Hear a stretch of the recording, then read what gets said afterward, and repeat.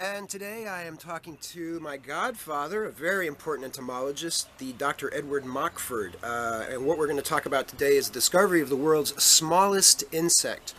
Doctor, would you tell us a little bit about yourself? Yes, I've been studying a group of insects called bark lice or sosids for many years. I began studying them when I was 15 and I've just never dropped them and uh, And how old are find you, sir? more and more different kinds. So there's a bigger and bigger backlog the longer I continue working on them. Some years ago, uh, in about 1998 or 99, I got interested in the life history of one of these bark lice, which is a species called Ecmepteryx hageni. It's a little scaly winged creature. It looks like a very, very small moth, scaly wings just like a moth. And it's found on tree trunks and branches all throughout eastern North America up into southeastern Canada. This creature is of interest in a number of ways. Most of its populations are parthenogenetic, that is to say, they reproduce without sex. They're all females. And I was very interested in the fact that it forms two kinds of eggs. It forms a summer egg, which the early generations of the year make, which turns orange, bright orange, before it hatches and stays bright orange. Later in the season, it forms a different kind of egg, a winter egg, which turns black, and that will survive the winter, more or less, no matter how long or how rough the winter is.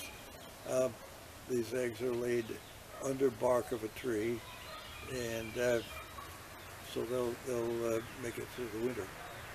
Well, so I was just really discovering these facts about the egg, which in fact have never been published yet.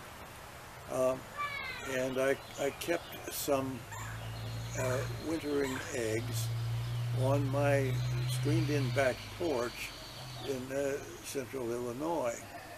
Of course, they were going to be exposed to winter temperatures, and I was going to see, okay, do these black eggs really make it through the winter?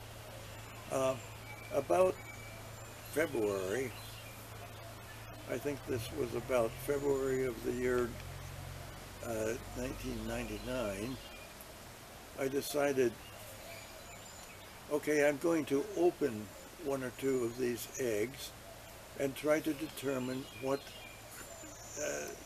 stage the embryos are in.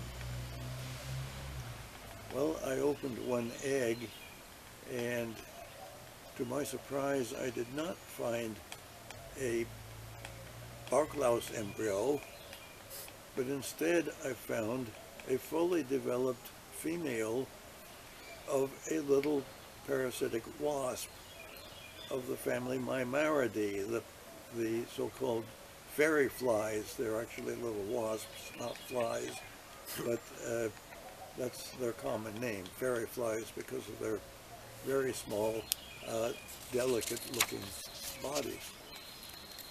Well, here was this female. She took up nearly the whole egg, so she was about half a millimeter in length, about the size of an ordinary small fairy fly. In addition, though, I found three in the same egg, 3 tiny little creatures that looked almost like mites. I was very lucky to be able to get those very minute creatures onto microscope slides into a mounting medium, and was then able to observe them carefully. It was very obvious that they were not mites, that they were insects with the usual body parts, 6 legs, and it was also very obvious that they were males. They had sizable male genitalia showing in the abdomen. Well, what on earth were they? I knew a little bit about fairy flies, not very much. They were certainly way out of my specialty, but I knew that some of them, at any rate, had males and females that looked very much alike. So were these little creatures the males of this female that I found in the same egg? Well, they must have been. On careful examination, though, they looked very different from the female. They had an antenna that was essentially 2 segments, with one big bulgy segment out on the end of a very small basal segment, and this big bulgy thing made it look like they had 2 ears sticking out from the head, and as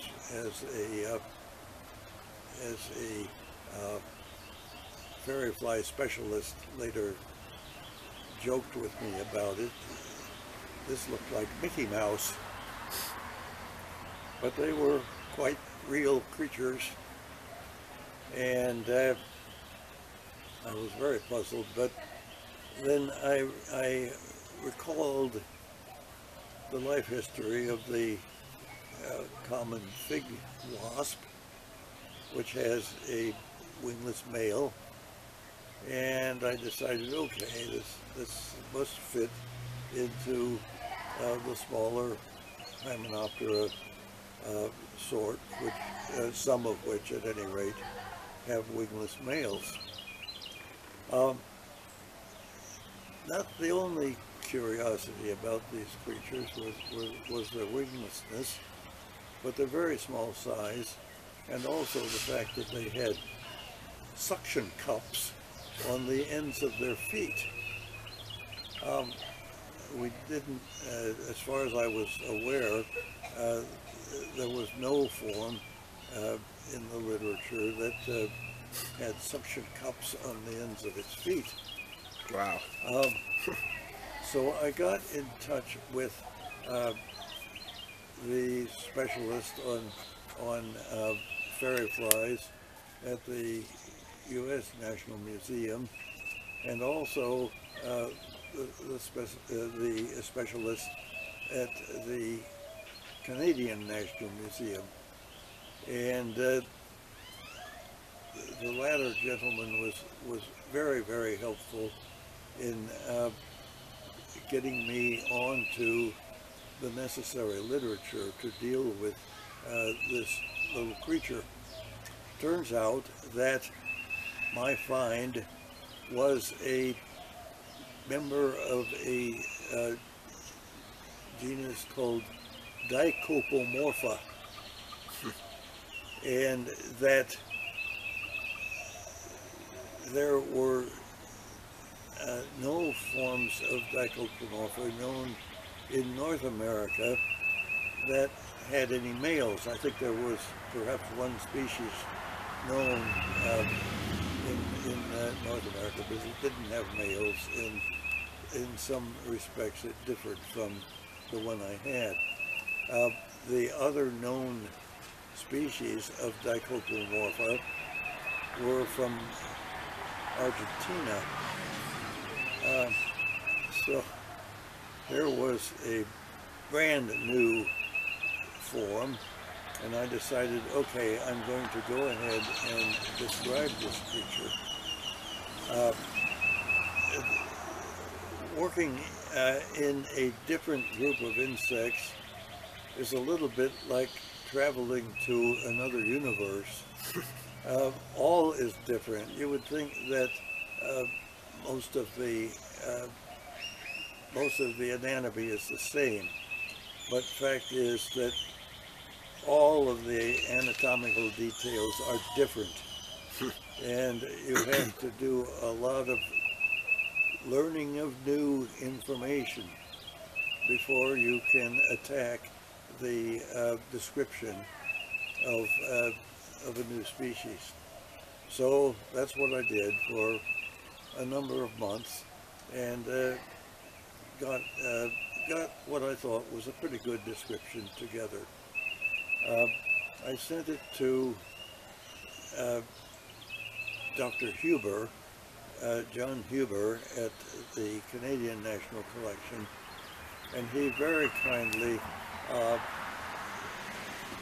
went over my paper in great detail, pointed out a number of things that I should correct or elaborate on, and I got the paper into close to publishable shape. And so I decided, okay, this one should go to a journal that has good readership, and I sent it to the Annals of the Entomological Society of America. We are rather limited in number of pages we can have free, at any rate, in that journal, but I was able to get the paper small enough so that I was able to publish it at no cost, since I am a member of that organization. And the paper came out in, I think it was the first issue of the Annals of the Entomological Society in the year '01. I did not make the claim that these males were the smallest insect. I knew that they must be close to the smallest size that an adult insect can take, because it's just impossible to imagine an adult insect functioning in a smaller body than that. But Dr. Huber assured me that this is the smallest known adult insect. Wow. And so I believe I did mention that Huber, who is an expert on this group of very tiny wasps, the Mimeridae, had made this assurance to me, and that it seems quite likely that this is the smallest known insect. Well, here we are in 2015, and nobody has actually challenged this as being the smallest known insect.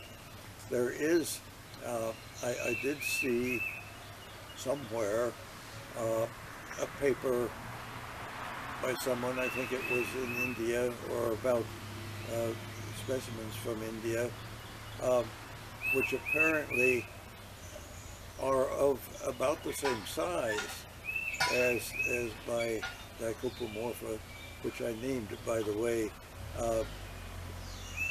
as or for the host species, Ecbepteryx. So I called my new species Dicopomorpha ecbepterygus, ending in a possessive form. Seems like a very long name for a very small insect, but I felt that was the name necessary. So, are there questions? Wow, well, it's really amazing that you're able to remember in such precise detail, like every single step of this discovery. That's just amazing. I'm sitting there like, my goodness. It's like listening to an artist describe the process of their work. The same thing, you know. That's amazing. Well, so this has never been put out into the popular culture, though. This has been something that's been kind of staying in the field of entomology. Because I mean, if Now, you now, now a Japanese person contacted me a number of years ago. Said that they were at some museum in Japan, forgotten which, and that they had read my paper, and could I possibly send them some specimens, and they wanted to make an exhibit with it in their museum. interesting. So yeah, so I did send them a couple of specimens that I still had on slides. Incidentally, the types of this species all went to the, no, they didn't all go, the principal types went to the U.S. National Museum, and I also sent specimens to the Canadian National Museum, and also to one of the insect collections in California. I think it was the University of California at Riverside. So they all had representatives of this, including the smaller male. Wow, that's amazing. That's amazing. So you described him as looking, or it as look, well, him as looking like Mickey Mouse. That's, and then we don't have a copy of the paper here, but I'll try to get some scans of the photographs to use later on in the video, so that the viewer can, aside from your very nice description, but I mean, you know, to have some visuals. And there's been nothing else that's been, other than this, you had mentioned these Indian specimens, there's been nothing else that's in the similar category that's that small. That's it. That's it, yes, right. You can't, and the insects can't go any smaller. There are going to be very few insects that can function at that small a size. Mm-hmm. Unfortunately, there was an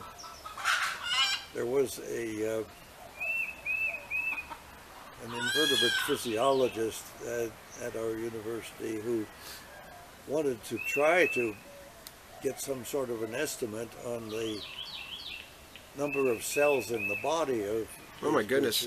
but he never did manage to do it. I wish he had, because it would be an interesting thing to pursue. But no, it didn't happen. Well, thank you very much for this very enlightening interview, Doctor. I appreciate it very much, and I'm sure that there will be many people out there that will be interested in this story. You're most welcome. Thank you.